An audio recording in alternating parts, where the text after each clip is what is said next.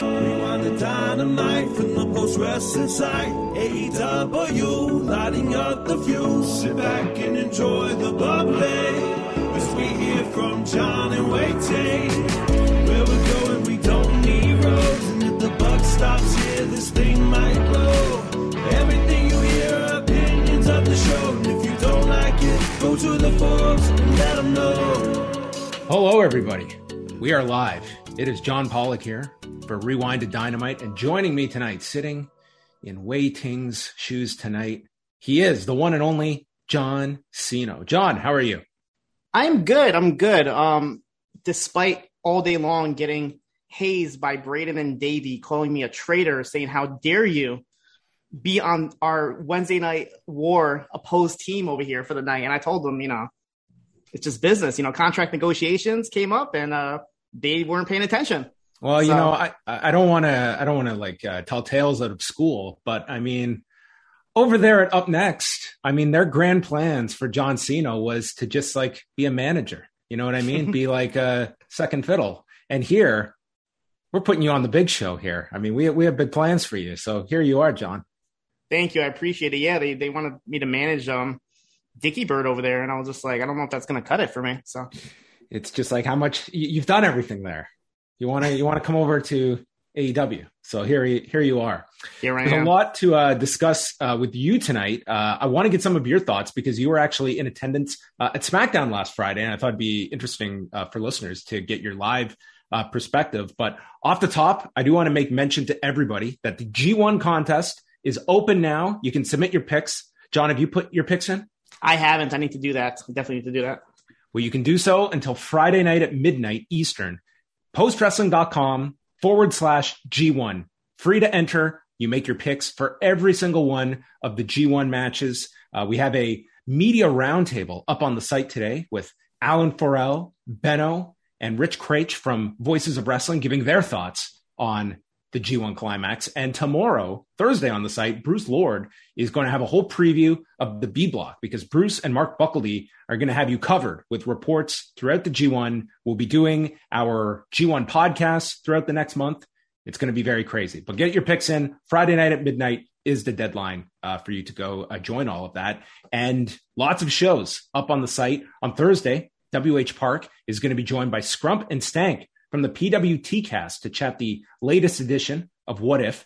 Have you watched this week's edition, John, of What If? I haven't watched this week's. I'm still catching up. I still have to watch last week's and today's, but I'm definitely enjoying the show. Definitely a lot going on the show. Okay. I was going to get a tease there if this is a really good episode or not, but we'll just assume it is regardless. Yeah. You're going to get WH, Scrump, and Stank. And then Rewind to SmackDown Friday night. We're live for all patrons, 11:15 Eastern, because we're just adding more and more hours on Friday nights. We will get into that later. Kate from Montreal will be joining me this Friday night. And then it's into the weekend. We will have G1 shows for Cafe members Saturday and Sunday. Sunday, the big return of Wai-Ting. I'm going to start the podcast. Rosario Dawson is going to be here, and Wai is going to come down the aisle in a bright red suit that he bought in Cancun and get into it. So look forward to that this coming weekend as the G1 podcast begin, and our lives are over until at least October 21st. All of that can be found postwrestling.com. Lots of great stories, news items, and more to come. But John, how are you tonight? I'm doing good. I was actually supposed to go to this show in Newark way back when it was supposed to be Blood and Guts, and I had my tickets and everything. And Cody Rhodes even promised me that, don't worry, we have a treat for you. Come to find out, the treat was his red suit.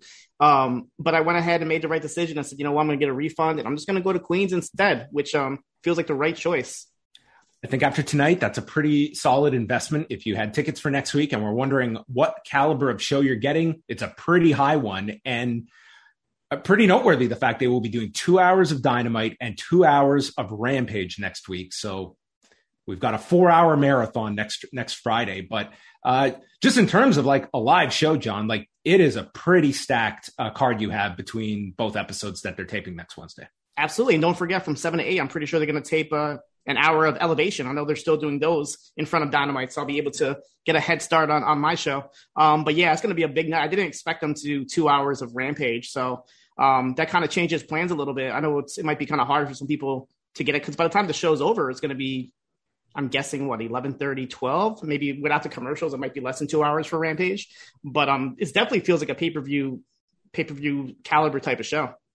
Yeah, I mean, we'll get into it, but the big news is that they are going to do Kenny Omega and Bryan Danielson on Wednesday, and then CM Punk wrestling on the Friday. Were you surprised they went in this direction with Omega and Danielson for a week from tonight?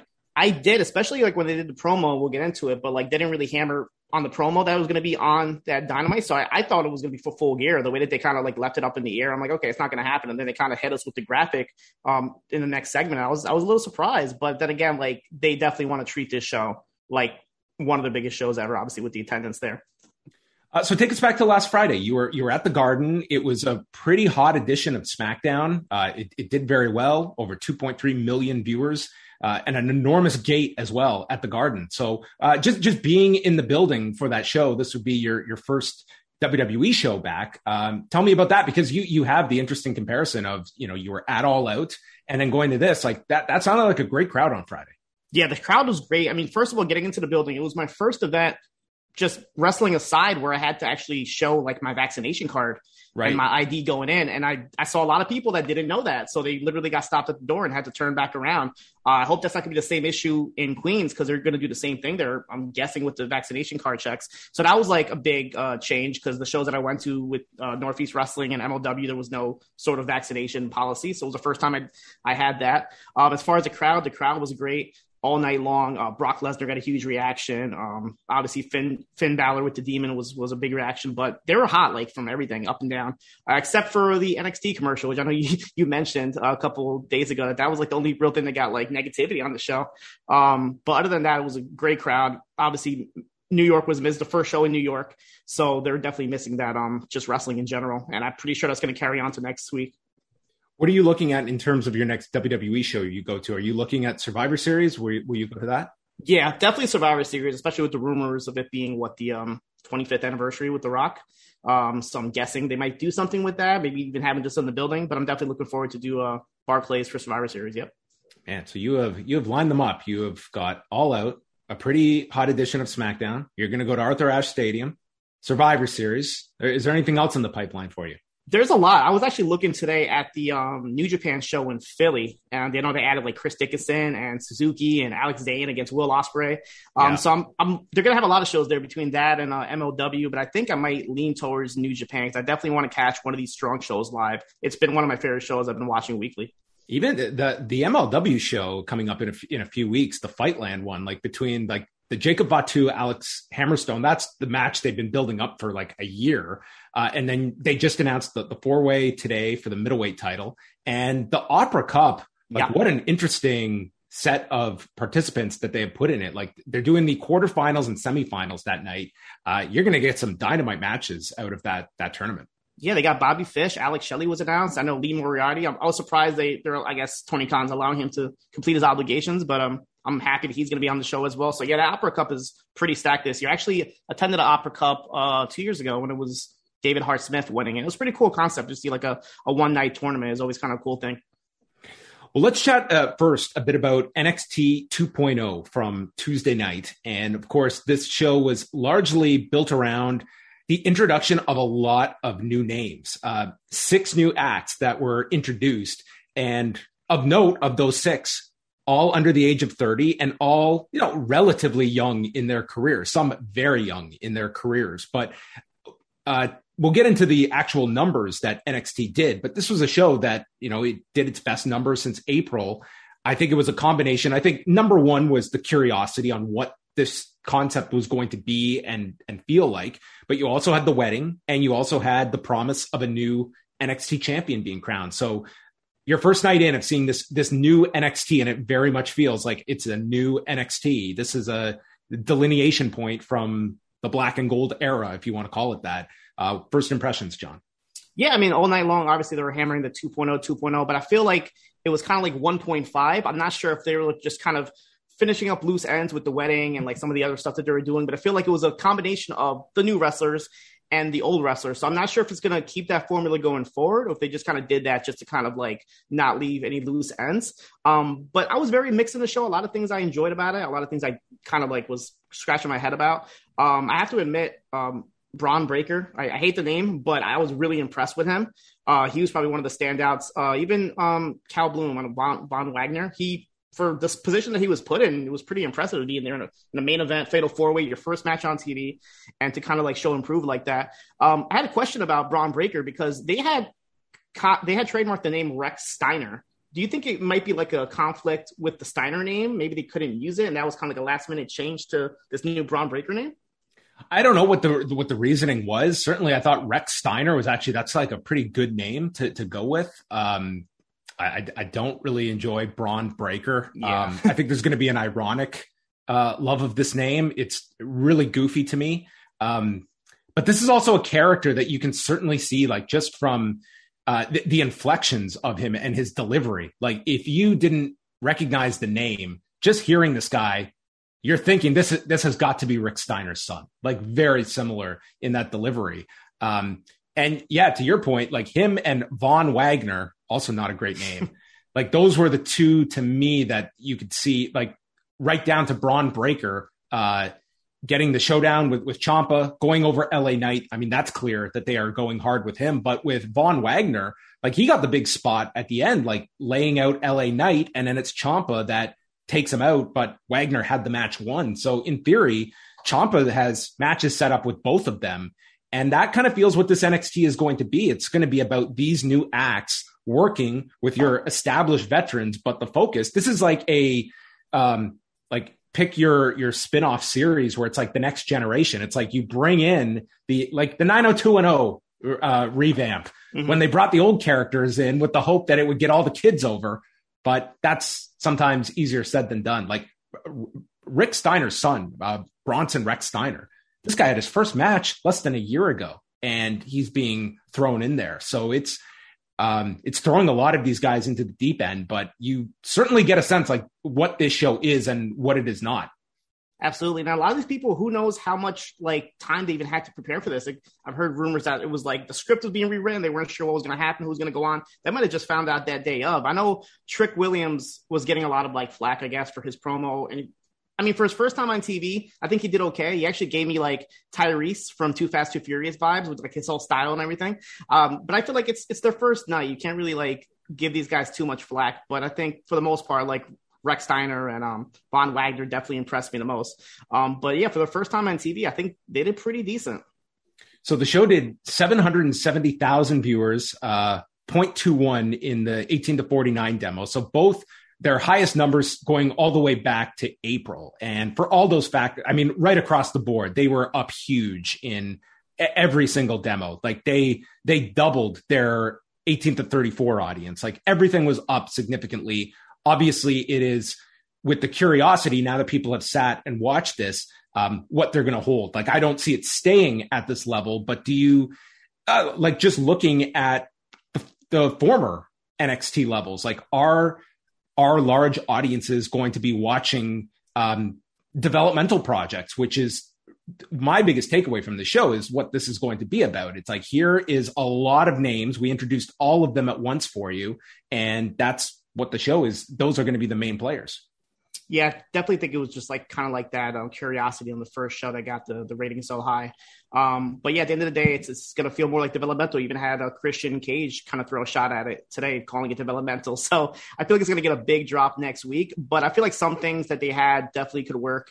I didn't mention it before, but I was really impressed with the new look from Mandy Rose. I feel like things like that might get viewers to come back. The wedding itself that they promote on social media all week that, we're going to have footage of the honeymoon. They might kind of crash into Way and Pauline in Mexico. You never know. So what about Tony D'Angelo? What did you think of Tony D'Angelo?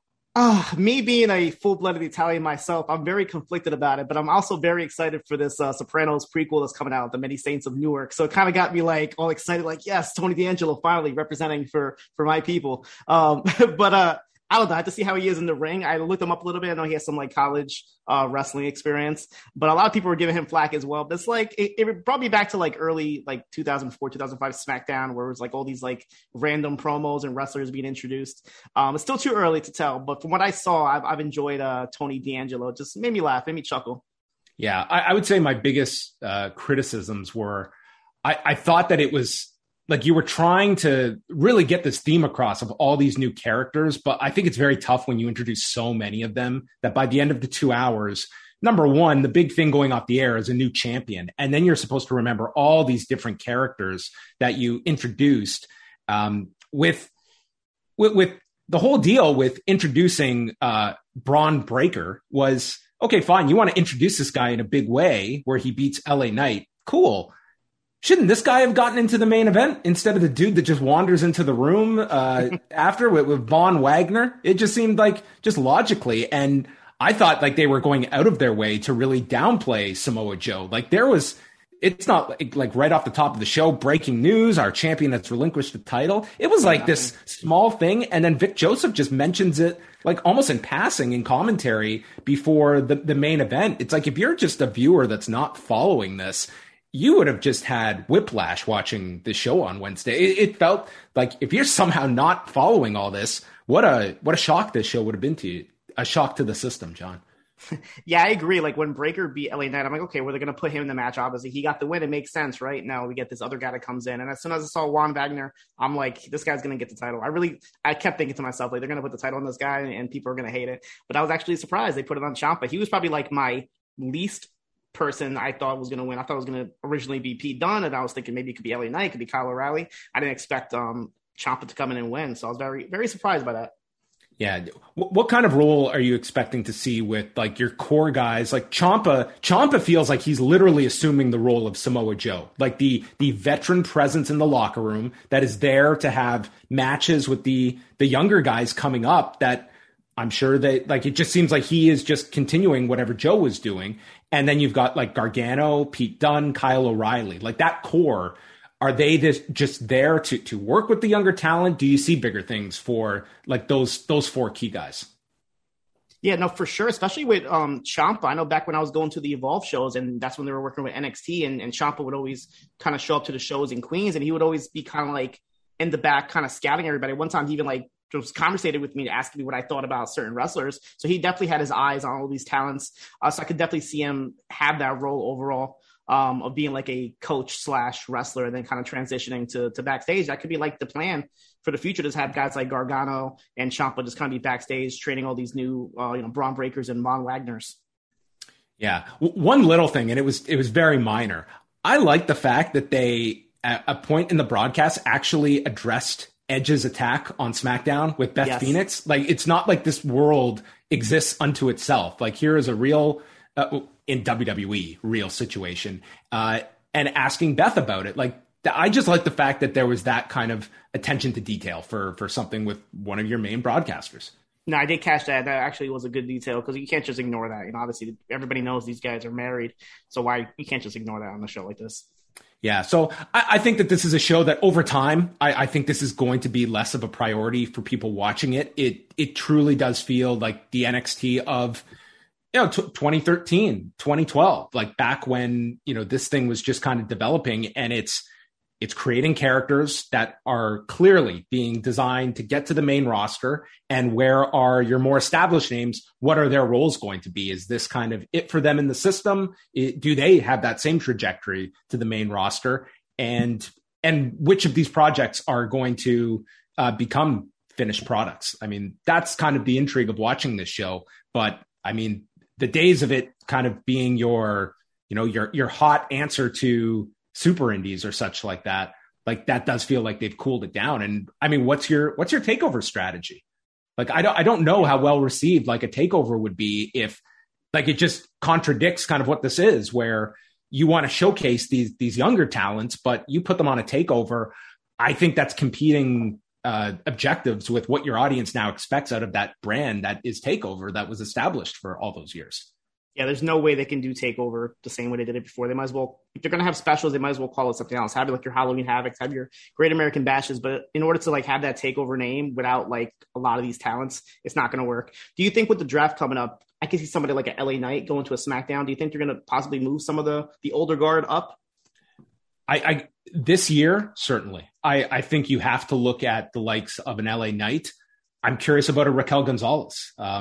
She's another one that, I mean, I think she is pretty close to main roster ready. The draft is going to be very interesting to see if any of that NXT talent is utilized there. Even a Pete Dunne as well. Like, yes, he's positioned as a strong heel, but now that he's locked up, are they looking at utilizing him elsewhere? Because it's not like he's a guy that, I mean, age is on his side. So where is he best suited? What is his best role now that we have a long-term agreement with him? And you've had like a handful of names that have been doing all these dark matches, like Dakota Kai, Xia Li. I'm pretty sure they're going to be probably moving up officially. Yeah. What happened to Damian Priest?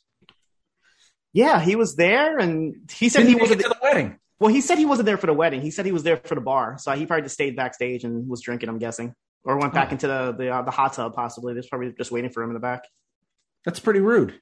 It's quite a travel just for an open bar, but yeah, there we go.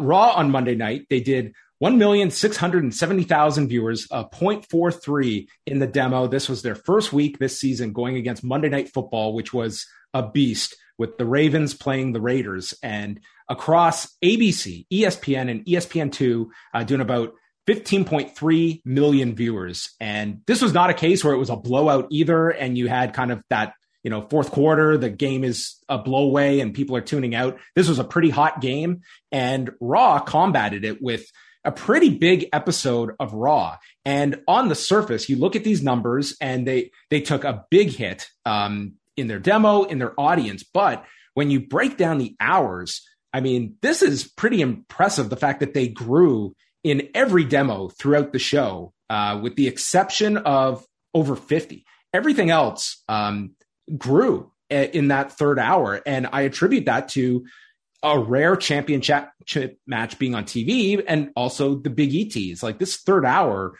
there was certainly a silver lining to the ratings pattern here, even though the overall number, it was hit worse than I thought. They were down 10% this week, and down 18% in 18 to 49 from last week. So those are big hits that they took. Yeah, absolutely. I mean, it wasn't, unless you were on Twitter, there was no way of you really knowing this. It should have, obviously they probably came up with the idea like the day of, with changing the matches around and everything. But if they would have definitely hit this home like the week prior, with having him come on Raw or even end the show, just kind of teasing it, I think it definitely would have, because he said like a throwaway line on SmackDown, but nobody really caught that. So unless like you were on Twitter the Monday of, you definitely wouldn't have heard this. I'm just really intrigued on what next week's episode is going to do, as well as SmackDown. I'm not sure if Big E's going to be on it, but I know he's already advertised for like the Raws that are coming up. But I'm really intrigued to see how they're going to do now that he is champion and all the buzz with him. What would you like to see? Do you just do the Lashley rematch at the pay-per-view? Yeah, I would do a straight up rematch just to kind of give him a little bit more of a win over Lashley, because I know Lashley was kind of like teasing he was injured a little bit. So some people were like, oh, maybe he didn't really win straight up. But then obviously I want to see the Goldberg match. I don't know when that's going to happen. I don't know if they're going to do Lashley and Goldberg first at the Saudi show, and then eventually do Lashley and Big E and Goldberg. But I know Big E wants that match. He's been talking about Goldberg being his favorite wrestler growing up, and that's his one dream match. So I definitely hope that they do that for his sake. They should team up first. Like, that should be the team is Goldberg and Big E against Lashley and MVP. I think that's a great way that helps Big E. It puts the title in a big program, and Big E gets something out of Goldberg. And you could do that match, and maybe you save it for something else. But I like the idea of those two teaming. I think they've got something really big in Big E. I just think that this was a great move to make. It was sudden. It's not like this was built up, but here we are. And this is a character that they want to see in this role. They want to see this guy succeed. And there's a lot of interesting things you can do. Raw desperately needs some kind of shot in the arm. And whether it's, the obvious one people were looking at is something with the bloodline down the road with the New Day. But I like the idea that Big E actually threw out about like Lashley getting back together with Benjamin and Cedric Alexander and rehab the Hurt Business. Like, there's a lot you can do on on that side of things. And I just think Raw for a long time, they have needed something to really get people's excitement going. Like, I think this is a rare edition of Raw next Monday that people are very intrigued to see the follow-up to all of this. Right. I think another reason why they might have given him the title or just cashed it in general is because didn't they move up the Money in the Bank show? Like, it's earlier than usual. They're going to have it at Allegiant Stadium. So I feel like they might have kind of gotten rid of the idea of the briefcases just to kind of start the hype for the next Money in the Bank, which is sooner than it usually is. Yeah, that's very ambitious, running Money in the Bank in a stadium, but that's obviously the level of show that they're positioning Money in the Bank to be at next year. And I think it's a show that it's going to tell you about like that Vegas market, and running it, whether it's a Friday or Saturday night pay-per-view, probably will have to be a Saturday night pay-per-view that, Nick Khan kind of outlined when they run Vegas. Like, you saw it firsthand this year with SummerSlam, the success they found running on Saturday as opposed to the traditional Sunday night. All of your news can be found up at postwrestling.com. We are going to get into Dynamite tonight from the Prudential Center, which, as John mentioned, this was originally earmarked for the first Blood and Guts in March of 2020. And that was going to happen 2 weeks after the pandemic really took hold of everybody's lives. And this was one of the very first shows that ended up getting postponed indefinitely and indefinitely turned into 18 months later. What was the process like of just getting your tickets refunded? So, I mean, they kept pushing it back, and they always gave you the option, like, you could either hang on to your tickets or you can get a refund. And the first, like, they changed the date like twice or three times at least. And the first couple times I was just like, I'm just going to hold on to it. But then a couple months ago, I'm just like, you know what? Let me get the refund now while I can. Once they announced the Queen show, that's when I was like, all right, there's no real reason for me to go to two back-to-back shows, especially with the Queen show being a lot bigger. So that's when I went ahead and just did the refund. And there was no issues. I just went ahead and gave me the refund. The optional was always there, so it never really was like an issue for that. So the number they announced on TV was 13,191. The Prudential Center even putting out a tweet that the show sold out. So this was, at least for this week, we can say this was the third largest attendance in AEW history, which will quickly become the fourth once next week shatters all previous records. And you can say you were at 2 of the 4. Yeah. Jim Ross, Tony Schiavone, and Excalibur, the now married Excalibur, were on commentary, and out comes CM Punk. Giant reaction here. Dude, this crowd, there were moments on this show where it was deafening, dude. And we say that word a lot. Like, there were times I literally had to be turning up my volume because it was so hard to hear the commentary. And some of the pops were just insane. Like, this was 12, 13,000 people that sounded like 30 at times. No, it was great. Then you had like the guy dressed up as Dusty Rhodes in the front row. Oh my God. That was amazing. That dude. Yeah. And even just seeing some of the faces in the front row, it's a lot of like familiars that I would see like go to a lot of indie shows in New York. So it was kind of cool to see like people that I would talk to and run into in New York, just kind of being there front and center. But it was a great crowd. Was Rosario Dawson there at some of the indie shows you'd go to? Was she an Evolve fan? No. Maybe she might have went to PWG with her with some of her Hollywood friends, but definitely not at Evolve. So Punk does his dive into the crowd, and this is where, he found the fan dressed as Dusty Rhodes, and what an outfit. This guy went all out for that particular project. And starting things off is Adam Cole and Frankie Kazarian. This was a red hot reaction for Cole, and when they did the Adam Cole chant, oh my God, dude, it was insane how loud this was. I wish they had a decibel meter in this arena. It was nuts. I was talking to a friend of mine who was there, and it just sounded like it was crazy in there. Yeah, just the fact that they had like the CM Punk entrance and the Adam Cole entrance back to back, like these are two of the top guys you want to see, and just like that 1-2 punch, like the crowd was already on a high, and then you hear Adam Cole's music, and it's like boom. That was perfect, a perfect way to start the show. So we got Punk on commentary for, I would say, almost 3/4 of the show before they did the angle with him. I thought he was great on commentary, like very analytical and speaking like a wrestler would, that's out there, that's scouting. And one thing was painfully obvious, John, and that was how this guy has been following this product. Like, he was bringing up storyline elements in this. He noted like the Elite retiring Christopher Daniels. Like, it's very clear that this guy is up on the product and up on these performers. I thought he did a very good job on commentary. And this was the first time that I thought a 4-man booth worked in AEW. Like, you got 4 very distinct perspectives, and I didn't feel them stepping on each other. That I think does happen a lot on Rampage. Right. Even like when JR mentioned to CM Punk, like he just assumes that he knew him. He knew Adam Cole, and CM Punk said it was like, actually, no, we never really crossed paths. But he made the point of saying how he like left footprints for him. Like he basically allowed Adam Cole to become who he is because of what he did first in Ring of Honor. So that was a pretty cool touch there that they actually never interacted with each other, but they definitely have a lot of similarities. So Kazarian got dumped to the floor, and it looked like he smashed his face on the way down here. This did not look pretty.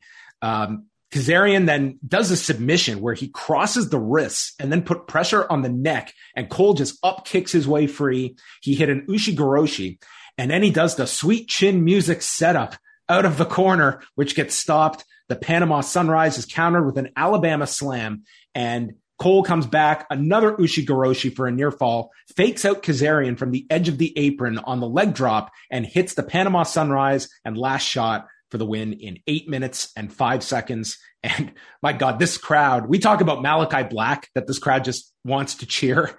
It's like times 100 for Adam Cole. Like they just love this guy. But this was, a pretty entertaining opening match. Yeah, I enjoyed it. It was a perfect match to start with. Great opponent with Kazarian there. Just Adam Cole just felt like a brand new guy. Like we just saw this guy on TV a couple weeks ago on a different show, and he feels like Adam Cole 2.0. Like he's got the new music, he's got the new jacket, the new gear.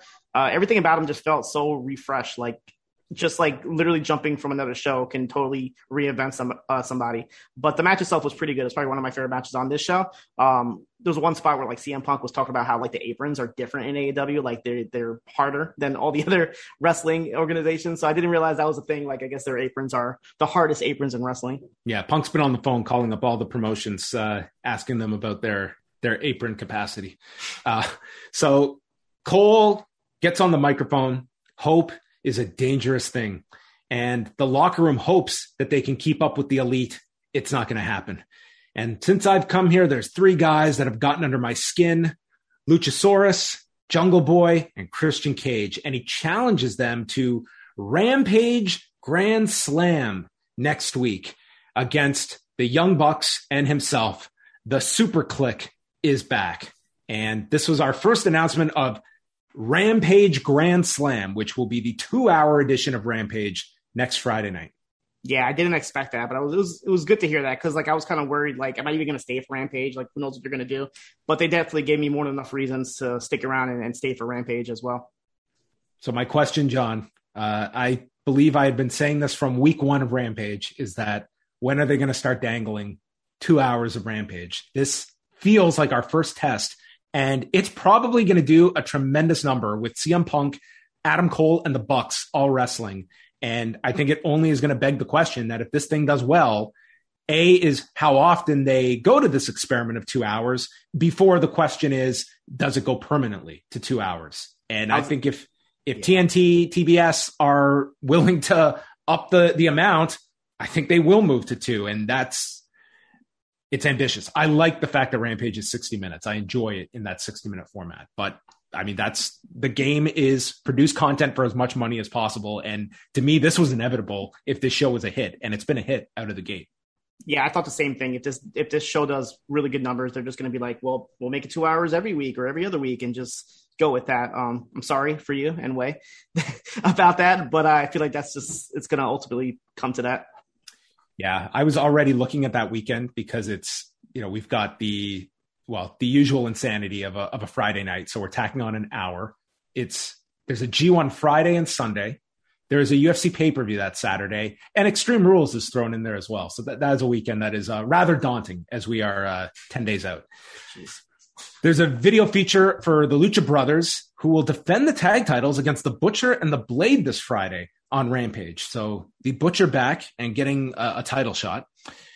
Tony Schiavone is with Sammy Guevara and Fuego del Sol, who has a new car that he has just bought, but he would trade all of this away for a chance to be TNT champion. And Sammy Guevara says, is that a challenge? And Fuego says, yes, I will put my car on the line for a shot against Miro. And CM Punk comes back and says, I got to teach these guys. It's like, yeah, you're right, because this guy's out of his mind. He's going to lose his car, isn't he, John? This was so dumb. Like, this is going to be like Tori Wilson with her car in 2004 with the Big Show. I was like, Sammy, first of all, Sammy's a terrible friend. Why are you allowing him to do this? This guy just, and it's funny because I just heard him on the AEW Restricted podcast, and he's talking about how he got his first paycheck and he's saving his money for his kids to go bring him to Disney World, and now he just took this money. His family, not Fuego's. He's going to spend Fuego's money and watch him just burn. Geez, I was like shocked, but yeah, it's going to end up with my prediction is that Miro, what is this on Rampage? Miro's going to drive off with the car, and then we're going to go to the other side, and we're going to see one CJ Perry sitting in the passenger seat, and that they're going to drive off together in the sunset. Okay, that's not a bad visual, but my thought was that Miro's going to win this, and we are going to see Miro destroy this car. And maybe it's because I just watched that Big Show angle that's fresh in my mind, but Miro just destroying this car of Fuego del Sols. That could be entertaining. Yeah, if it was WWE, we'd just get a toy set right after of Miro destroying the black car. Or the match wouldn't happen on Friday. MJF and Wardlow come out, and MJF, who just feels like he's at an even higher level now to this audience. And this has become very apparent with these AEW audiences. And that is, I believe in a lot of other places, but especially in WWE, MJF would almost be a babyface by now, because I think people would they're so entertained by this guy that they would start to be getting behind him. This audience, like you've been there, John, like they know what their role is and who these characters are trying to portray and what kind of reaction is going to get them to that goal. And it's evident with MJF. It's evident with a lot. Like they know who to boo and who to cheer. And the only exceptions we have seen is like a Malachi Black and an Adam Cole so far. But I think in time that will adjust too. And when that Cody Malachi Black match happens next week, I think you will get a fairly pro Cody crowd, but we'll see. Cody is sometimes half and half, but by and large, like this is an audience that I think they understand what their role is. No, for sure. And I definitely felt that at All Out, like when they were booing the Young Bucks, like, these are the guys that you're pretty much are here for, and you're cheering on the Lucha Brothers. Like I was like, okay, this crowd knows exactly what their role is exactly. But yeah, I totally agree with that. So MJF just comes out, tons of heat. And he mocks Crying Brian from last week. Great nickname. He calls New Jersey the armpit of America, and they start booing. And they're chanting asshole. He brings up Bruce Lee, Taylor Ham, and their godforsaken hockey team that all suck just as... Bruce Springsteen, not Bruce Lee. Did I say Bruce Lee? I said Bruce Springsteen. I do have Bruce Springsteen written here. They all suck just as hard as their Jersey Shore skanks. So they start chanting, shut the fuck up. MJF then announces that he is a religious man and he wants to have a conversation with the late Brian Pillman. I was like, oh my God. So he looks up into the sky, but then says, let's be honest, and looks down and starts yelling at Brian Pillman. He says he's a fan, that Pillman is a legend, but your widow created the worst excuse for a second generation wrestler in Brian Jr. He insults Queens, New York. He's going to massacre Brian Jr. next week. And then Pillman's music plays and he comes out wielding a chair. But Wardlow, he's gone up the ramp preparing for Pillman, who sneaks into the ring and then clears out the ring from both of them, including Wardlow, who he sends over the top with this low bridge. And Pillman standing tall here. Yeah, I shouldn't feel bad for New Jersey, but I feel like all night long they were just like, everybody was hating on New Jersey. It's like, no, you guys aren't going to get anything tonight. Everything's going to be in New York next week. So just like appreciate what you have right now. And I felt bad for everybody that went there that's not going to New York. But the actual segment was actually good. And I like these two guys working with each other. I remember they were working with each other in MLW back when Pillman and Teddy Hart, they lost the tag titles to MJF and Richard Holiday. It was pretty cool to see like a feud from a different company kind of take its place over here. I enjoyed this whole thing. I was fearing where he was going when he was like, "Oh, you're not up there." It could have gone so far worse, or just in terms of like content that they really didn't approach. But man, he just had like post Jericho feud. Like he is just, you give him a microphone and he's just firing on all cylinders at the moment. I felt like the interview that came up after with JR and Brian Pillman was a little bit like weird placement. Like, wow, like they went right to it after showing this angle. It didn't really feel right to me. I don't know. Yeah, it's like we went from the live segment to a taped interview from like earlier. So it's like we're going back. I understand what you mean. Like it was a bit of like almost felt like a jump that was going back in time here. So JR talks about getting the call from Bryan's father 28 years ago, telling him about the birth of his son and that he was embarrassed for Bryan and his dad last week, and says for the family, Bryan, we need to see MJF get his ass whipped. So nothing impartial here from Jim Ross. Pillman feels like he let his dad down. He fought for his life while MJF had the upbringing he had. Mine was feral, and you're stepping in the ring with a Pillman. And they go back to commentary, and CM Punk says, you know what? I like MJF. I like all these mind games. I'm very interested in seeing this next week because I think MJF has to win. But, man, they have just built up so much that, like, Pillman, like, he almost has to win this. Like, they've made this an intriguing match. And maybe you just go and you put Pillman over with the idea that MJF can spare one. But it's an interesting match of how you pull this off because MJF has just been so strong in the lead up to this, and it's just painted Pillman in this corner that he obviously has to have a huge performance next week. It's an enormous match for his career.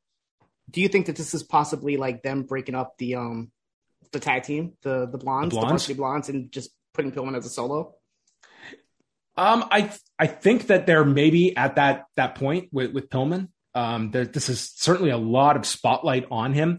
It's also not uncommon in AEW that we see this where someone gets isolated and gets that big push. And then it's like, overall, Brian Pillman is going to benefit from this, but then maybe he takes a step back. You go back to the tag team. But from the grand scheme of things, it's still a net positive for Pillman being in this program. And that seems to be like kind of the booking style. It's that, you have your top guys that are always going to be positioned kind of the front line, but then it's your middle of the pack where they do move forward, but then they're kind of forgotten about for a bit or just kind of more on the back burner. So that will be notable, kind of the follow-up here if he goes right back to the tag team or they shoot some big angle next week too.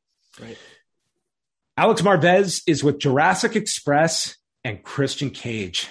And Christian Cage, I know that they are checking for your vaccine passports, but I hope next week they check Christian's bag and his luggage for the daggers that he brought in to the Prudential Center on Wednesday night. Jungle Boy says, this just sounds so tame as I'm recapping it before we get to Cage. I've got better friends and better hair than you, Adam. Cage just cuts him off. He's like, let me take this over, Jungle Boy. He says that Cole does have some great friends who use their EVP status to throw a lifeline and drag Cole's sorry ass out of developmental. We accept your challenge. And since you're used to losing the Wednesday night wars, you better add Friday nights to that list too. This was like a great promo. Was very unsuspecting that it was Christian that this would come from. Like this was very out of left field from a fairly politically neutral Jay Riso. Yeah, this like threw me off. I'm picturing like after this was done, like Beth Phoenix just gave him a call. I was like, dude, why'd you do that for? Like, was that necessary? Like, that's what I'm picturing right now. But yeah, like I every time I see Christian and Jungle Boy, I keep thinking Christian's gonna turn on him. Like he's always cutting him off. He's always like kind of like trying to take the spotlight away from Jungle Boy. I just feel like it's gonna lead to that eventually. Just Christian just kind of being sick of the jungle man, the Jurassic Express, and just turning on him.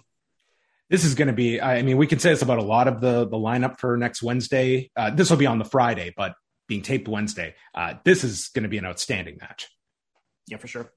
And given that's the 2 hours, they're probably going to get like this under normal circumstances on a Rampage might get rushed. I don't think that will be the case next week. Right. FTR against Dante Martin and Matt Sydal. FTR are still wearing like the Bobby Eaton Midnight Express tribute trunks, which is a good look for them.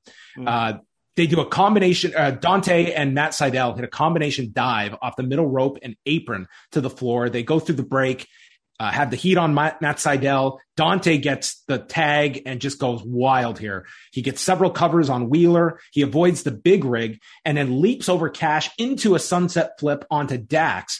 Then Dante gets flipped, lands on his feet, and on the second attempt, they hit the big rig for the win in 9 minutes and a second.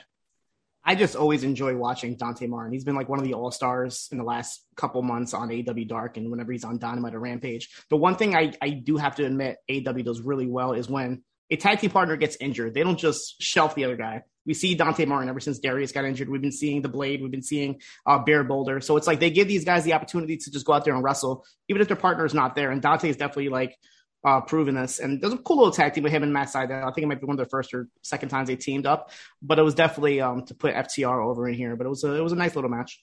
I thought Dante and Matt was like a nice combination here. And it was a very good television win here for FTR. Enjoyable tag match. And then CM Punk brings up the Suzuki incident and explains Minoru's history and how he felt slighted that his theme was cut off last week. So he's coming for payback.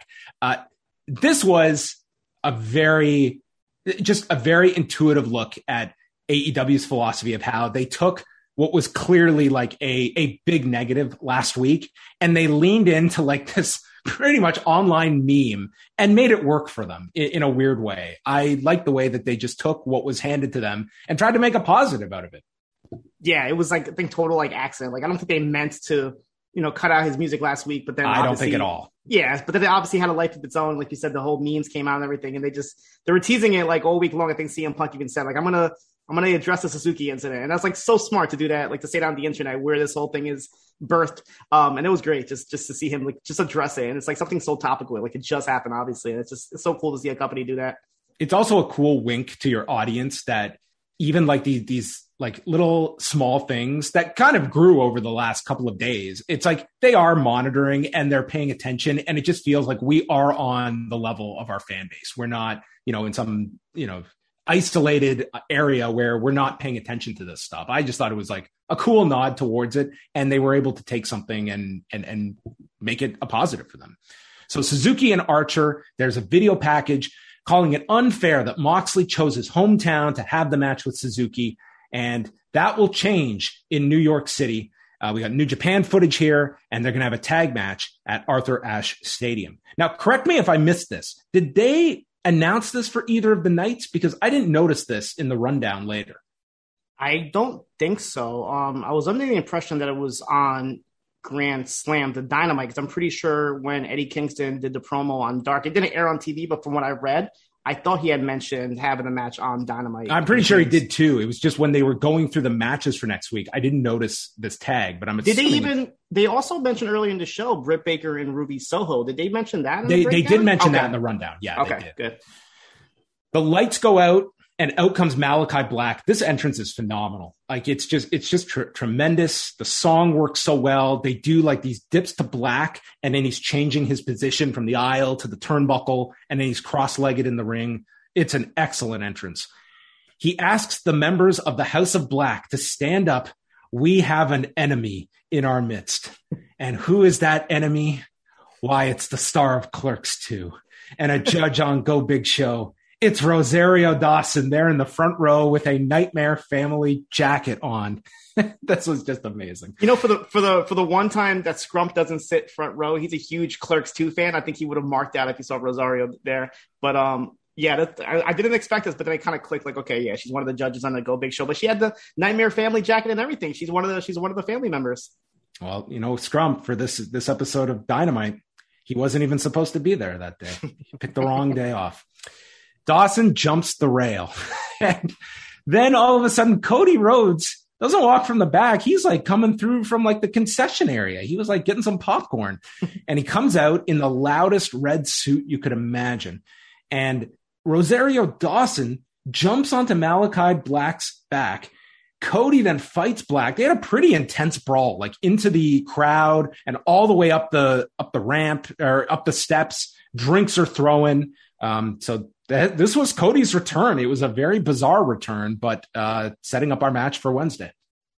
Yeah, I was the blown opportunity here. They should have cut to Rosario Dawson during the FTR match so they can chant which one's Dawson, which one's oh man, that's pretty funny actually. I thought when Malachi Black came out for a split second, I thought it was Cody because I looked down at like his pants and his shoes. I'm like, is this Cody like dressing up as Malachi to swerve it? But I had a feeling that he was going to show his face one way or another. But no, he, like you said, he came up from the concession stand, and they're probably still brawling. I thought they're going to run into the end with Eddie Kingston and Jon Moxley. I thought they're going to run into Cody because they never went back to this. They just kind of brawled and kind of took their way out of there. This crowd got to see half the AEW roster up close and personal tonight.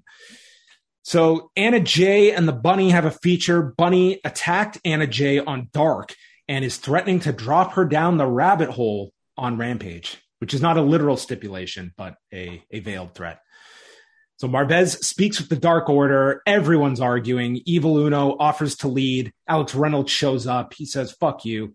Reynolds says, I left Evil Uno. I'm here for Anna. They continue arguing. Anna Jay doesn't want to have anything to do with any of them except for Ty Conti, and the two women leave. Yeah, I've been following this Dark Order dissension very closely on Dark and Dark Elevation. It even got to a point where Evil Uno and Alan Five Angels even had a match. Then Alex Reynolds disappeared, and now he's back. I think this is going to eventually lead to Rochester. My first thought was, even though he's not contractually able to from back then, maybe now he is, but my first thought was they have to do something in Rochester. It has to be like the show, and I think it's going to involve Bray Wyatt. Nobody else makes sense to get them back on the same track, even if it's like not him physically there. Maybe have some sort of mention to him about Bray Wyatt on the screen or something, or some mysterious person talking. But I feel like that's going to be the ultimate way for them to get back together. Yeah, that show's in 2 weeks, and I can't imagine that show without having kind of that, a Brody Lee type of theme to that night, and that would be a night to kind of wherever this story is going, whether it's their reunion, a return of Hangman Page. I mean, there's different ways you can certainly go about that, but I think everyone's looking at Rochester for the payoff to this. Dan Lambert is in the ring with the Men of the Year, Junior Dos Santos, Andre Arlovsky, and he's brought Kayla Harrison, Austin Vanderford, and Paige Van Zandt, meaning, yes, everybody, it's our third Page in AEW.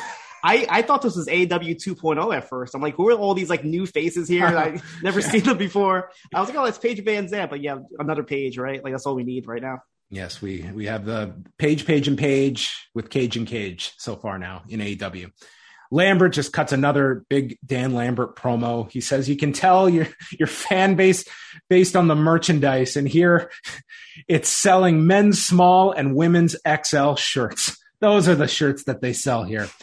He makes fun of all the crazy stunts these guys do and then kick out at 2. He's just running down everybody. There's a lot of heat for this. And the Inner Circle comes out, or I should say Jericho and Jake Hager come out to Judas. And you get Dan Lambert. Turn that shit off. I don't even know the words. They turn the music off. And I don't know if they expected this to happen or not, but it couldn't have worked out better where the audience finishes the song. Do you think they would have had the foresight to think that that kind of spot would happen? Because I think that's a lot of faith in your audience, and they obviously came through here. Right. No, I probably think it was just a coincidence, and obviously they show improve. So they can trust their audience to do things like this. Yes. Just don't have a electric guitar blasting. Oh my God. Competing with them. Just let them go. The audience will take care of it. That was so weird because I really wanted to sing it. And I see people around me that really wanted to sing it at all out. We just didn't know what to do because it was so thrown off, and he went to the chorus too quick, and everything was. The idea of it was fine. It's just the execution was brutal. Yeah. But this was a cool moment on the show. Jericho then starts singing, I'm a fat-faced dipshit. Yeah, yeah, yeah. And this crowd, dude, the crowd just eats this stuff up. This had to have been a record for the amount of time shit was said on an AEW broadcast, which I don't imagine the record was too low a number previously, but tonight had to have been the new record. Oh, what bitches to WWE piece of shit is to AEW. I feel like you say that all the time. Yeah, I think it's just, you're kind of numb to the word now that it kind of loses any kind of impact because you just had so many promos relying on it. Lambert says Jericho manipulates this audience so that they can spend their allowance their parents give them on his Book of the Month Club and Fozzy tickets, which I'll tell you, that Jericho book was not cheap. It was probably several weeks of allowance to save up for that one. Jericho asks, in regards to American Top Team, which one of you is on top? And again, dude, this crowd, they just got into every single line. They start chanting who's on top. You could have come up with any line and this crowd was going to just gravitate towards it. It was insane. They could not lose here. He brings up that you can't intimidate us. Jake Hager is undefeated. And then he brings up his SummerSlam 2016 altercation with Brock Lesnar, the 2003 fight with Bill Goldberg, and says those guys didn't kill me. So how about we come down there and knock your chipmunk buck teeth down your effing throat? And Lambert makes the match with the Men of the Year against Jericho and Hager, the Inner Circle jerk. But it's going to happen in a real city, not a shithole like New Jersey. Dude, everyone was feeling bad for New Jersey by this point. I've gone to New Jersey. I had an awful stay once in New Jersey, but God, like I would never harp such ill will towards this city that showed up and sold this building out for you. And they just, took every shot imaginable. So next week, the match will take place in a real city in the Big Apple. And then Jericho calls Scorpio Sky a pussy. And there is no escape from New York for you guys. Nice little line there. I love Dan Lambert. He's one of my favorite parts of MLW. I was so happy to see him on AEW do the same thing. At one point, CM Punk, he compared Dan Lambert to Bobby the Brain Heenan if he had a wardrobe full of affliction. That was hilarious. That was a really good line. But like, I didn't expect Jericho to come out. Like, I didn't know where they're going to go with this whole Men of the Year thing. But it kind of makes sense, obviously, with Jake Hager and the MMA background. Do you think that we're going to see like all these MMA fighters have some sort of involvement next week? I'm very curious because in this one, I don't know if you're going to have all these people back next week. It does feel like I think Jericho, ever since they teased the Tyson match that they were going to do, I'm sure he's had the idea of working with like a non-wrestler. And if Tyson isn't around, like your pick would probably be like a Junior Dos Santos, just because Arlovsky is under a UFC deal. And I just don't see him getting the clearance to do anything. But yeah, I can see an angle coming out of this next week and Jericho maybe wanting to work with one of these guys. I would love to see like a King Mo come over here and do some sort of program with like a Jericho and Jake Hager, because him and Dan Lambert definitely had a good thing going in MLW. Yeah. And interesting as well to see Paige Van Zant here, who was someone like, had talks with WWE a number of years back and has always kind of held the door open that she would be, at the right time would consider doing pro wrestling. And, she's doing like bare knuckle now, and she's not with UFC any longer. It's kind of interesting. Like, she is a very marketable individual. And if I was a pro wrestling company, if she was interested, I mean, she would be someone that jumps out. And Kayla Harrison was here as well. Yep. So it was interesting to see the setup here. The Gun Club, finally. Why, Gun Club, why? Billy says no one was more disrespected in AEW than the three of them. He notes that in all the different combinations of him and his sons, we are undefeated. And anyone that has a problem, just say when. And I didn't hear anyone say when. But the question is, John, when will we get the Billy Gunn Paul White showdown? I was fearing they're going to announce it for Queens. I really thought we were going to get like a Billy Gunn, Paul White, Shogun matchup in Queens. And luckily they haven't announced that yet. I mean, they're probably announcing it now as we're speaking, but that's what I thought they were going to go with. But we're obviously going to get that match, right? Whether it be a 3-on-1, a 1-on-1, or maybe Paul White gets some help. He could get Mark Henry and Shaq to team up with him and defeat the undefeated Gun Club, the team that nobody can beat. He needs to go ahead and gather the Shaq and Mark Henry to help him. I will say for all of this, I mean, this was the turn no one was asking for, but this is a better role for the Gun Club as heels. Oh yeah, for sure. Jade Cargill versus Leyla Hirsch, who with Hirsch, they noted originally from Russia, but is billed from Hillsborough, New Jersey. So finally, New Jersey, they're like, oh, AEW, they won't beat a Jersey girl here in our hometown. There's no way. So Leyla Hirsch looked great in this match. I'm very impressed with her every time out. She looked very good on the NWA show recently. She takes out Mark Sterling with a dive and then goes for an armbar, but Cargill slams her way free. They go through the break. Hirsch has a bridging German for a 2 count, hits a Lope, running knee strike for a 2 count, and the announcers are putting this over. This is the most competitive match Jade Cargill has been involved in.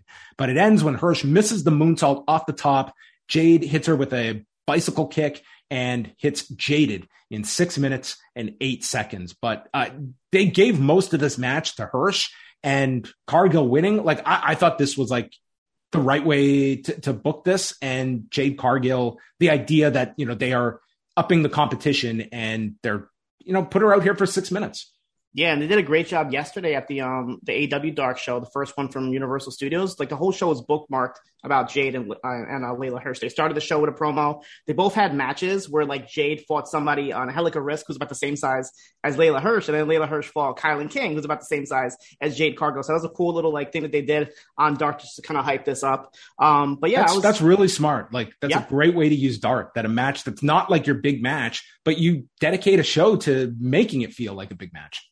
Yeah, and I know Leyla was the only New Jersey representation on here, but on Dark, they definitely teased something between Sonny Kiss and Joey Janela, and that's interesting because they're both from Jersey as well. So I'm not sure if they taped something for the Rampage coming up this Friday, but I know they've been having a feud for a while, and that could be like their blow-off match. So I wouldn't be surprised if we see Janela and Sonny Kiss representing Jersey this Friday. I know Joey Janela has the new muscle with him with Kayla Rossi, so I can see them doing something for Friday.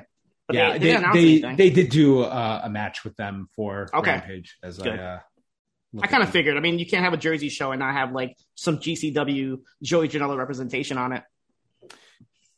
Next, we go to Andrade, who says he's always one step ahead. He never gave the order to interrupt the match last week. And Jose, the spokesman, informed him that Chavo told him to do so. And Andrade says Chavo is not the boss, and I can beat Pac or anyone whenever I want. So it looks like Chavo's done. That's what it feels like. And poor Jose, justice for Jose. He didn't do anything wrong. He was just taking orders from Chavo. Like, why get rid of the interpreter now? Like now Andrade's all by himself for the time being. He's gone through 3-4 different managers at this point. Yeah, Vicky was short-lived. Chavo was not much longer. So the door is now wide open. Taz walks up to CM Punk on commentary. And you just hear Punk's side here because he's on the headset. I'm not taking your job. And it's just like a great, like Taz being pissed off that this guy's trying to bump him out. And he stands up to Taz and Hook. And he gets into Hook's face when Hobbs jumps Punk from behind. Punk fires back with punches. And then Hook locks on the Dragon Sleeper and gets physical. And they clear the desk. Hobbs goes to chokeslam Punk, and the table does not break. This looked brutal. Welcome back to pro wrestling for CM Punk. Yeah, my first thought was, is he okay? Like, whenever you don't see a table break, you're just like, oh, you kind of cringe. I was a little like confused, not confused with this, because obviously we're doing the whole Team Taz CM Punk thing, but I was like waiting for Ricky Starks to come out. Then I was waiting for Brian Cage to come out because I know they've been teasing something that hasn't happened yet. So I thought we were going to get like a tag team match. I was expecting like Brian Cage and CM Punk against Hobbs and Hook. I'm really hoping Hook, has his first wrestling match, but they're probably saving that for the Long Island show in December. They have his debut there because AEW likes to have hometown heroes.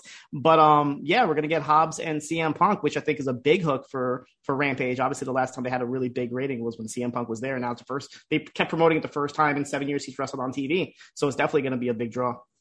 Yeah, and I mean it's very evident that they are going full steam ahead to build up like their television. I mean, that's a huge priority for them. And I think they look at like, we have invested in all these new talents, and yeah, we could hold stuff off for a pay-per-view, but like we want to make significant inroads and ride this momentum for all it's worth. And I can't disagree with that decision to go that way, but this is pretty loaded next week, like between the Danielson Omega match and putting Punk on TV Friday. I thought it was a very smart move to split them between shows. Do you think there's any chance they put Hobbs over? Because obviously AEW's been getting a little bit of criticism recently, not promoting a lot of their African-American talent. I think this would be a huge spot for Hobbs to just destroy CM Punk and get the win. And maybe like CM Punk takes a little bit of time off, nothing too crazy, obviously, but I would definitely put Hobbs over. That would be a big statement to end Rampage. I don't dismiss it as a possibility. I'd be reluctant to beat Punk so quick. There's also a way you could do this that Hobbs still benefits greatly from this, just being like what should be the main event of that. I guess you could go with the 6-man as well. Either one, it's going to be a pretty big featured match next week, but I don't dismiss it either, that if Punk's looking at like a longer term program with Team Taz, that this is the first match and it builds up to something further. But it would be, yeah, it's an interesting decision, but beating Punk so early, I don't know if I would go that direction, but it's, they built up Hobbs for something big, and this is certainly something big. Darby and Sean Spears have a video. This is from the Road 2 that they put out on Tuesday, and they bring up the clip of Shawn Spears delivering Darby Allin's first loss in AEW at the very first Fight for the Fallen, which I had to look this up. It was Shawn Spears, Sammy Guevara, and MJF beating Darby Allin, Jimmy Havoc, and Joey Janela. What a bizarre six-man to look back on two and a half years later. Yeah, even when they showed the clip, there was like a little sighting of Jimmy Havoc, and I was like, whoa, I totally forgot he was in this company for a while. But yeah, that felt like so long ago. Like even when they went right to it, it was 2019, Fight for the Fallen. I was like, it just looks so different. Like just AEW has made so many changes in 2 years to make their product like a lot better. And like it's night and day. I want to go back and kind of watch some of those original shows before Dynamite just to see exactly like what changes they might have made from like a from a visual standpoint, because I feel like they've made a lot of progress in 2 years. Are those up on Bleacher Report? I think so. I don't see why not. I mean, they were all like purchased like regular pay-per-view. So I don't, some of them were free, or was that after when they started doing like the free shows? Yeah, see all these ones, like we don't have Bleacher Report up here, so we would have bought them on Fight, as I recall. So right. I would have to double check, but I'd be intrigued to go back and see what's available. But I'm pretty sure they would have to be. I don't see why not. So Spears and Darby had their singles match. We had Sting and Tully in the respective corners, and Tully stands in the way of a suicide dive, and then Darby gets his knee clipped on the apron, and this dude just flipped over, like total ass over tea kettle. And Shawn Spears wets a towel with water, gets into the ring, and he starts rubbing the face paint off of Darby's face. And Tony was witnessing like a live mugging. What the hell is going on? You've got JR. It's part of his personality. They were outraged at this horrific act. They come back. Spears has Darby in the Scorpion Deathlock, which they note is right in front of Sting. Allen gets to the rope, hits a code red, and then starts hammering on Shawn Spears' knee when he gets thrown off the turnbuckle by his chain around his neck. Darby then stops a Death Valley driver on the edge of the apron, snaps Spears off the top rope, and Spears pretty much has to position himself on the steps a little awkwardly, and then gets run over with a tope suicida from Darby Allin. This looked insane, absolutely insane. And then Spears was thrown into the ring for the coffin drop. Darby wins in 8:17. Yeah, this is a good match. I liked it. They've been hyping it up for a while, obviously, but it was kind of cool for them to kind of go back and show that the time that Darby did lose to Spears, even though it was such a long time ago, like it feels like, it just happened. But definitely the right person to go over. But obviously, this is all building to the angle after the match. Yes. If next week's shows were not big enough, they had FTR confront Darby and Sting. Tully hits Sting from behind with a chair, so Sting just fires up, grabs Tully before FTR stops Sting, and it leads to a spike pile driver on Sting. And then Tully wipes the face paint off of Sting. Great spot. I love that they did it earlier with Darby, and then they did it with like Dad as well. And then, dude, the ultimate heel tactic, Dax Harwood, just like shooting the snot out of his nose onto these two. I mean, just disgusting, man. Benoit used to do that thing, and it was always just so foul.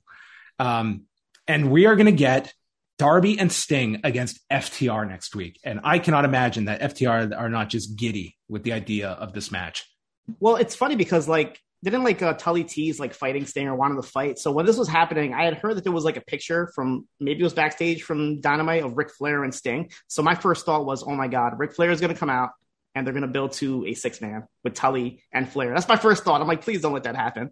But I wouldn't be surprised if Flair is somehow involved with this, especially if like next week Tully gets involved and then we get this in Queens. Like that'll be huge. Have Ric Flair come out in Queens just to like stop Tully. That'll be a humongous moment. I could definitely see that happening.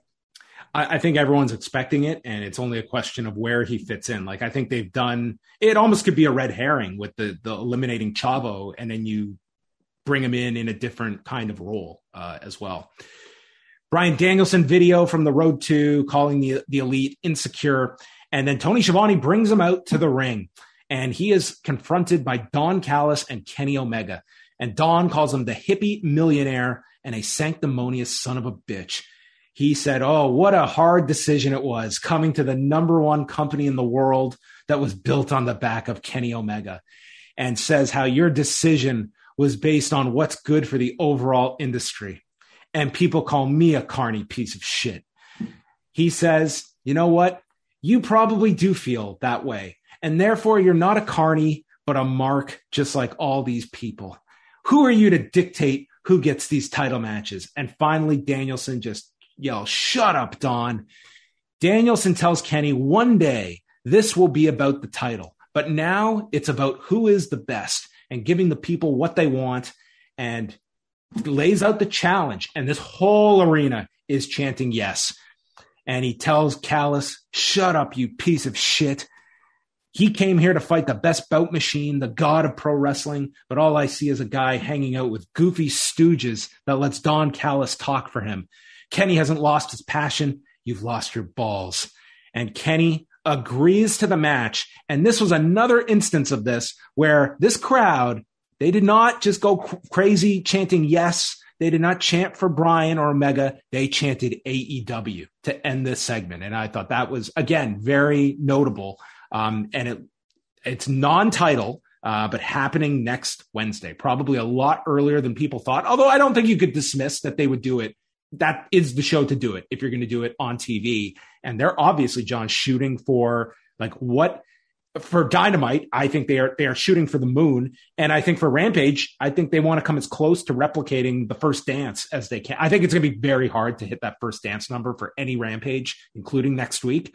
But it seems like they are loading up to try. Yeah, when All Out ended, this is the match that I'm like, this needs to happen in Queens. Like, Omega and Bryan, please give it to me. So the whole show, I'm just like, please just announce it at this point. And even when they went ahead and made the match and they still didn't say it was in Queens, I'm just like over here, like, just make the match for Queens. This whole promo was great. It's still weird hearing Daniel Bryan curse. Like, instead of piece of shit, I'm expecting him to say like fertilizer or something. Just because it's Bryan Danielson. It's just weird. And the only other thing I would have changed is when Bryan Danielson had his white shirt, which is like the running joke now that this is his shirt, and Kenny Omega came out with a white shirt. I expected him to say something along the lines like, "Yeah, and I'm wearing your shirt. Like, what are you gonna do?" So, but this whole segment was great, and I'm just so happy that he finally made the match official. Yeah, and I mean, it's going to be a huge match next week. It's going to do, I think, a huge number, and I think the natural outcome is I think Danielson should win the match, and that could set up your pay-per-view. Yep, absolutely. Miro asks why Fuego is bothering calling him out. You don't put the hand on the stove that's already burned you. I mean, this guy's lines, it's outstanding. He's got to just be having a notebook that he's just any idea that comes to you.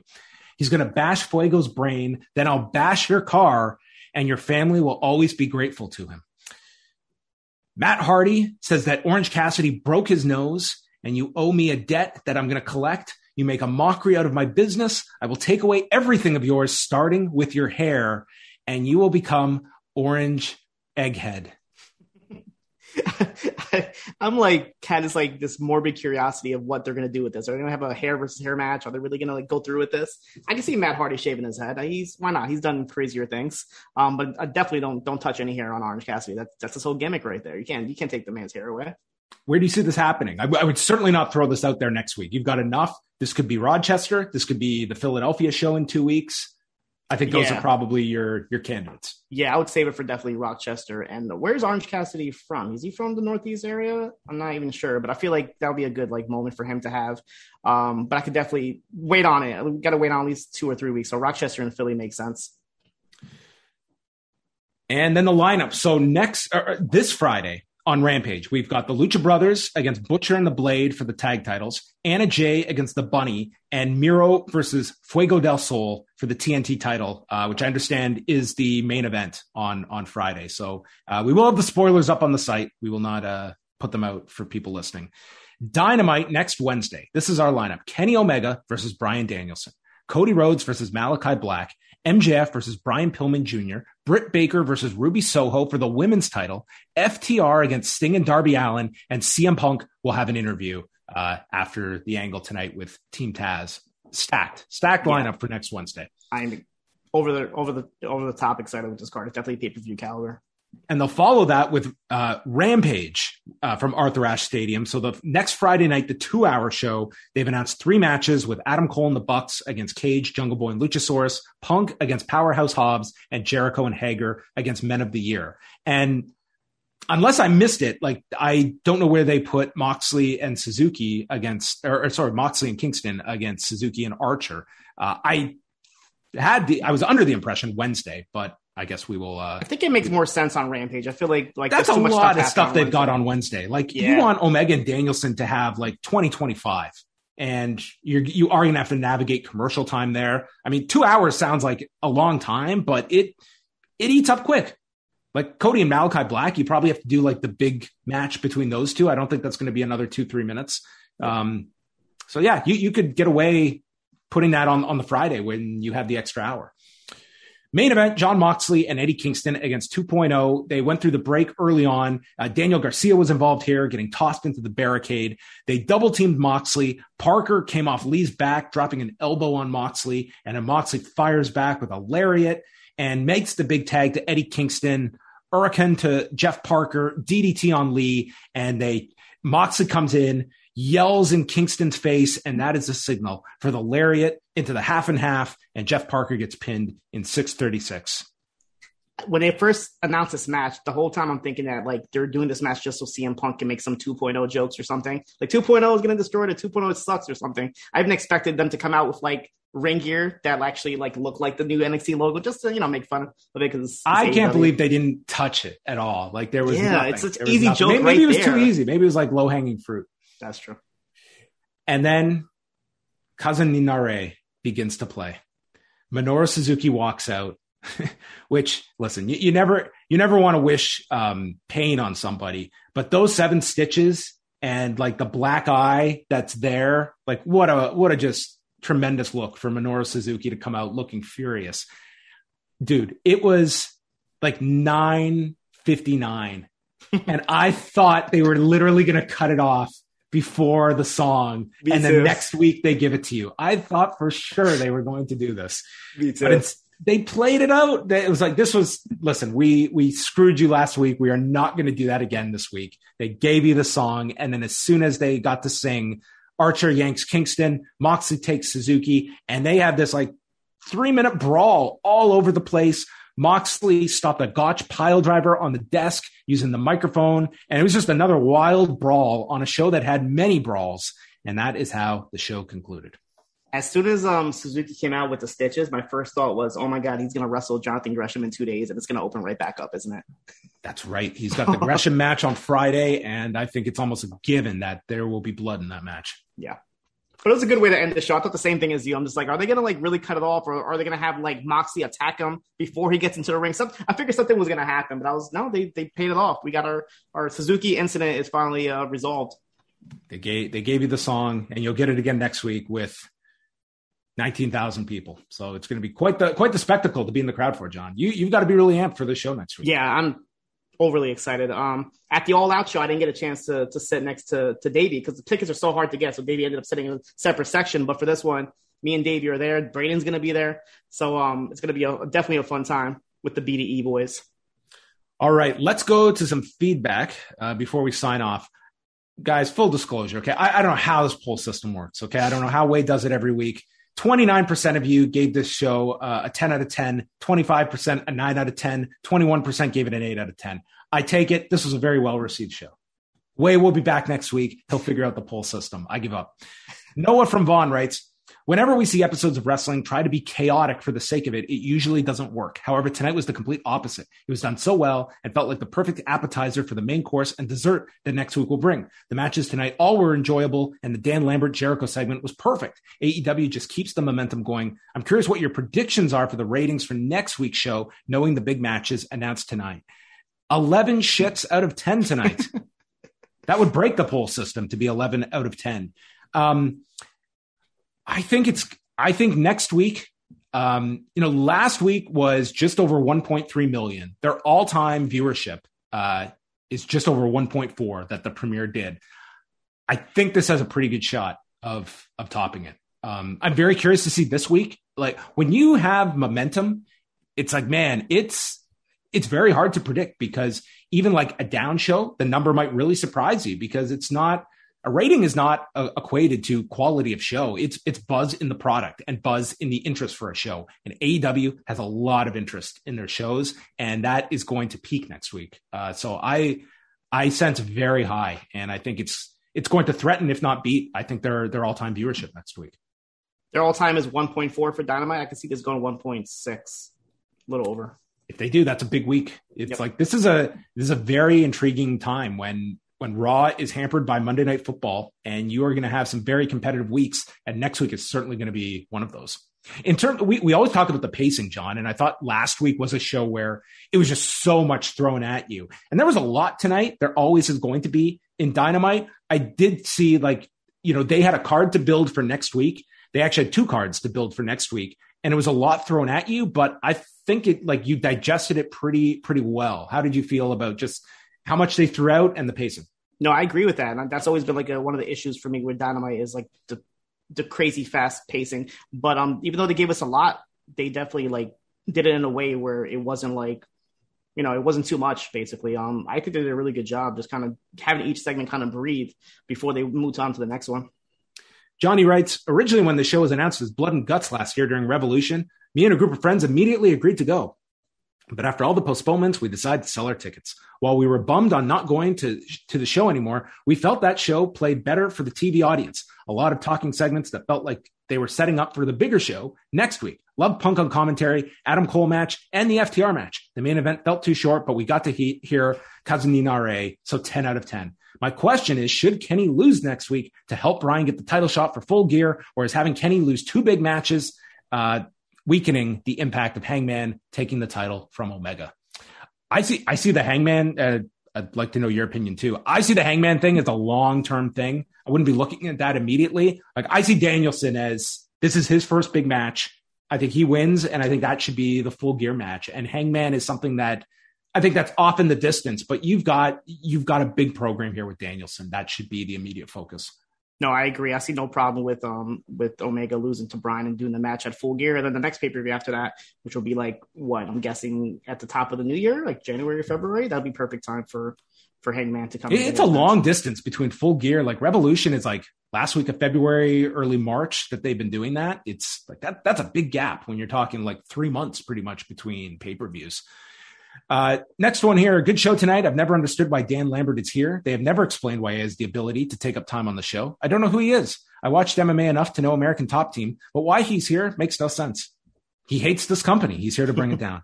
On a positive note, the crowd t-shirt game was on point. Guy up in the stands with a Larry Zbyszko shirt and an I'm Your Poppy shirt. I did see that one. Mm-hmm. But the best was in the front row in the blue Rip 'em shirt in honor of No Holds Barred. Next, we go to Muggin, a solid outing that set the table for 2 massive nights at Arthur Ashe Stadium. Omega Danielson is a pay-per-view level dream match that doesn't need too much time to build, and I like that it doesn't involve the title. Punk's commentary felt like he was getting a lay of the land, and it featured things with Team Taz coming together nicely. What are they going to fill the second hour of Rampage with beyond the 3 matches advertised?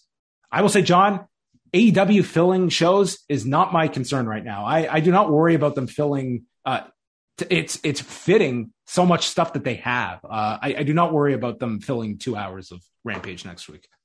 Yeah, they got so many angles. They could always just throw in Brian Cage and Ricky Starks if they wanted to. Obviously, this tag match pretty much is going to be there with Kingston and Moxley, but yeah, they're not going to have any issues filling that up at all.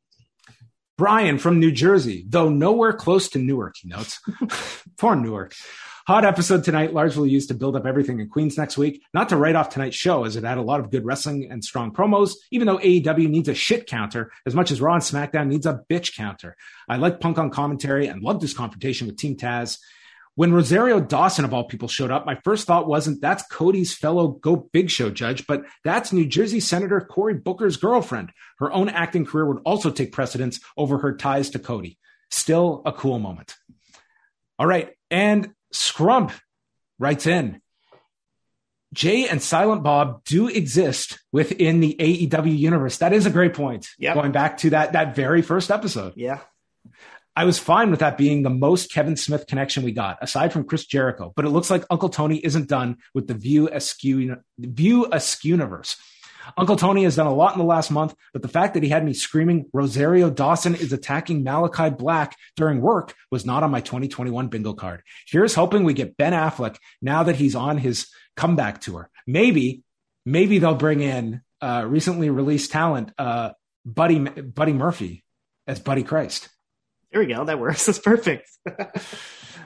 He gives 8. He says, don't know why we spent time designing a Bryan shirt when we could have just been marketing basic white shirts, as that's the only thing he seems to want to wear. Yes, that's from Pro Wrestling Tees. Thing. I'm like, he's not even wearing his shirt. Just make a white shirt and have a little AEW tag on it. There you go. Perfect. Yeah. I didn't say selling the white t-shirt as a joke either. There are absolutely people that would buy that shirt. And I think you would have had a sea of white t-shirts next week if they were marketing and selling those. That'd be great. Last word of the night goes to Cash from Ajax. While I love the fact that Big E won the belt on Monday, it's not going to move the needle for the company. Why? Because about 95% of WWE programming each week is trash and has been trash for years now. They put no effort into anything outside of stage design and branding. AEW, on the other hand, tries their absolute best week in, week out to deliver great matches, great stories, great angles, and promos that constantly reward their fans for their time and attention.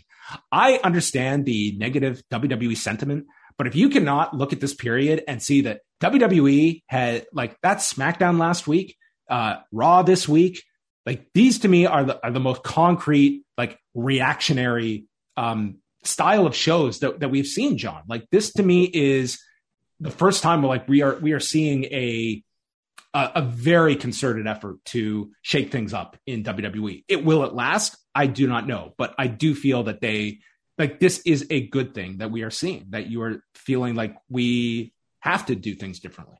Yeah, a lot of people that I speak to that, like, you know, are diehard WWE fans that kind of went over to AEW. One of the things they always say is, like, hopefully AEW doing this is going to help WWE get better. So now they did something to, you know, it's a baby step, or it could be a big step depending on how you take it, but it's definitely in the right direction. So I don't see people, like, why they would complain about this. It's definitely a positive thing. Just kind of like, you know, it's step one, obviously, in a long list of things they need to change. His question was, are you both tired of happy and humble CM Punk? I cannot wait for the heel turn. Yeah, I mean, it's still early, right? It's still in the honeymoon phase, so we're going to see this baby face, happy CM Punk for a while. But yeah, when he turns, it's going to be a big turn. It's going to be great. I'll probably do it in Chicago, like, next year or something. Just have him turn heel in his own city. He's a super baby face right now. Like, you don't have to be concerned about that now. But when the time comes, you can certainly pull the trigger. How would you book Hangman's return? Do you see Rochester as a possibility, John? For Hangman, I mean, yeah, it's got to be either him or Bray Wyatt if he's able to do it. I can't see anybody else in that spot. But then what do? You just have him reunite, like, Dark Order? Like, who does he fight? Unless he fights, like, Evil Uno, like, just because he's the one that's, like, kind of, like, against everything. I don't know what you do with Hangman just yet. I probably wouldn't bring him back until he's ready to fight Kenny. Like, have that spot where he comes out and he gets face-to-face with Kenny Omega. And his last one is, what more does AEW have to do to hit Raw viewership numbers? Overall viewership is going to be really tough because Raw is still, they're very significantly above them in their over 50 audience. That makes a big difference. And female viewership too, which skews towards Raw. However, like, if you're throwing, I do not think that Monday Night Football is going to be the monster it is every week that we saw this week. I think this was certainly going to be on the high end. But, you know, you're throwing out a prediction next week of 1.6 for Dynamite. That's what Raw did this week. It was just over that figure. So I think it might be closer than maybe we had thought, but it's going to depend on the level of competition Raw has with the given NFL game of the week and the absolute top end that Dynamite can hit. I think the 18-49 battle, that's the really intriguing one, because that is a hittable marker for AEW, and they slightly edged them out last week. So that to me is the race to watch. If they get close to Raw viewership numbers, that's that much more impressive. But the 18-49 number, that means a whole lot if they're competitive with Raw during this season. One thing that I noticed from the SmackDown show that I went to is I feel like your average fan who might go to a SmackDown MSG, a lot of them don't still know about AEW. I heard like 2 or 3 conversations where, like, friends were trying to tell their friends about AEW and they were, like, so confused about it. Or even one time when somebody mentioned Adam Cole, and, like, you just hear, like, these reactions. Like, I feel like a lot of people that go to the shows, obviously we know because we're on, you know, the internet, we follow this stuff, but, like, the average fan who might go to, like, a SmackDown, they might not still be aware of AEW. So as far as what they need to do to hit those viewers, I don't know. I mean, they're on TNT, they're on a major network. Like, what else can they do to promote it? I see commercials everywhere. I see banners everywhere, but it's like your average W fan still might not, like, it's been 2 years and they still might not even realize what it is. Well, and, you know, you'll probably get a keen sense of this, John, over the next week, is that you did the show in Newark and going into New York last week. Like you have a lot to brag about if you're AEW with this huge, audience that you are attracting. They've got to hit the ground running on the media front. Get your talent out there and just try and blanket the Northeast market and get onto as much media as you can and really pump the fact that, hey, we are the new kid in town and we got 19,000 people at the show on Wednesday night. It's a big, pat your back kind of moment. And I'm very curious to see what the appetite is for the non-wrestling media in the Northeast to get into the AEW product next week when they're holding that big show. Yeah, but I definitely agree with that. I would love to see AEW show up on a Hot 97 or one of these radio stations. I'm not sure how that might work because of Peter Rosenberg. There might be a little conflict of interest there, but I would definitely like to hear them on just the local radios and just kind of spreading the word in New York itself just to get the buzz going. All right. Well, everybody, it's going to be a big set of shows from AEW next week. Mr. Siino will be there in attendance along with Davey and Braden. I understand Braden is making the trip. They're both going. Yep. Well, you guys are going to have a great time next week. But as we say farewell, first of all, I want to say a big thank you to you, John, staying home tonight and doing the show with me. It was great to chat with you to review this show. But for those who want to hear more, the floor is yours, John. You got to talk for more than 15 minutes tonight. So it's you got to stick around for a bit, really, really go deep into all of this. Definitely. Well, first of all, I want to thank you for having me on the show. When you had asked me, I'm looking at my Newark tickets and I'm like, wait a minute. Do I want to talk about the show with John Pollock or do I want to go there? I clicked refund right then and there. I'm like, nope, I'm staying home and I'm doing this show with John. But thank you again for having me on here. And just check out my shows like Shine in the Dark, like you mentioned, 15 minutes every week talking about AEW Dark and Ring of Honor and New Japan Pro Wrestling Strong, which I've been loving. Just kind of sum it up, within 15 minutes every week. And also recently me and B Detroit have been doing Turning Heels every Monday on the Up Next feed where we talk about the Star Show with Stephen Amell and CM Punk, who showed up on it. And I think we have 3 more episodes left of that. And people have pretty much been enjoying that as a companion piece. I was personally inspired for when you and Wei would talk about Glow, because it was always cool to kind of listen to people that like wrestling talk about a wrestling show. We thought the same idea, we might as well do this as well. And it's been getting pretty good reaction. So definitely been enjoying that. And also, I'm contractually obligated to promote BD Elites. So after you guys are done listening here, go and check out Davey and Braden talk about AEW Dynamite from Newark as well. Yes, check out all of Davey and Braden's fine work that they put up on the Up Next network. We're all good friends, and I look forward to hearing some of your live thoughts next week. I'm sure you'll be popping up, chatting about it. And I think I'm actually going to jump on their show, the BD Elite, next week. So it'll be awesome. 2 back-to-back Wednesdays talking about Dynamite. So you'll be hearing me live in the flesh with Brady how will and Davey you on do? some shows. How will you do the elevation? Are you going to just go based on the live experience? Are you going to watch the show too after the fact? How are you going to tackle that? Probably going to go back and rewatch it. I feel like I get a lot of context from commentary. A lot of times, Eddie Kingston and Taz, they give me little sound bites to use on the show itself. So I always go back and rewatch the shows, even MLW, whenever that comes back, I'll definitely go back and watch it, even though I was there at the show. All right. Well, we are going to sign off, folks. Again, MCU Later will be dropping for Post Wrestling Cafe members on Thursday with WH Park, Scrump, and Stank. And then Friday night, I am back with Kate from Montreal for Rewind to SmackDown, where we will only have to review 3 hours of wrestling on Friday night before we get the big 4 next Friday night. I don't know how I could take a permanent 4 hours on Friday night. Did you break the news to Wei? Does he even know yet, or is he still stuck in Mexico?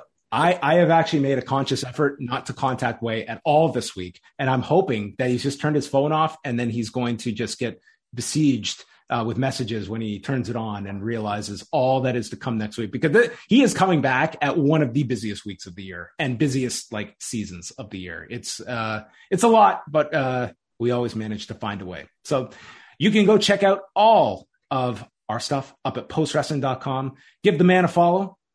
See No Evil on Twitter. Always a great insight into every wrestling show under the sun, and he does it in a very timely fashion, which is welcome in these days of so much content to watch. So thank you to everybody for joining us live tonight, and we will speak with you later on this week.